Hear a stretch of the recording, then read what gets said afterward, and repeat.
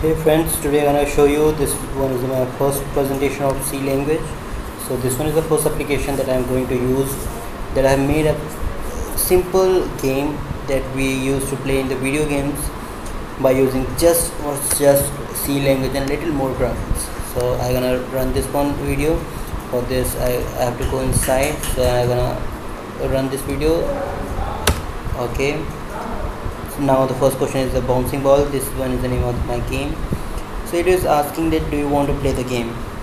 So I'm going to hit the Y button, that means yes button. So I click yes. It is now loading the game. It is taking a little time more to load the game. Now the game is loaded. Here the game starts. This one is the game of the bouncing ball. The ball is going to hit the first one ball, then the second one, then the third one. And this one is the graphics that I provided, that all have to be blinked there, and continuously blinking will show a little more effects. So I'm gonna move, the ball is coming back, so I'm gonna move this tray in the left side. So I just move this one, so ball just hit the tray. There's a sound came, and you can see the score, the upside score has just changed from 0 to 1. That means I had just started the game and I scored 1. And you must be thinking that ball is moving very slow, but this one is the initial stage of the game, that's why it is moving very slow. As the score keeps on, it's going to be higher speed. So the ball is coming right down. I'm not going to move the tray that on because I just want to close this game. Now it's hit. Okay, this that my game is now over, and this one is showing that my score is just 1.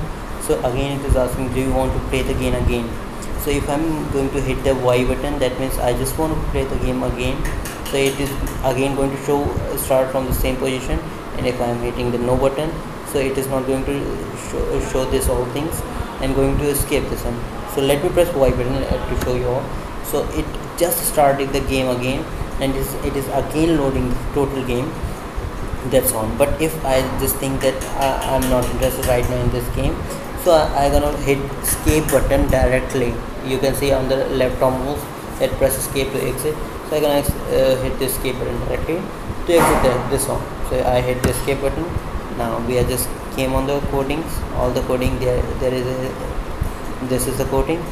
You can see there's the name of the developers. This is the name of the developers, DS Tomar and Ashutosh Upadhyay. This one is my co-partner of this one, and this one is Ashu Upadhyay is me. So I hope you enjoyed this video.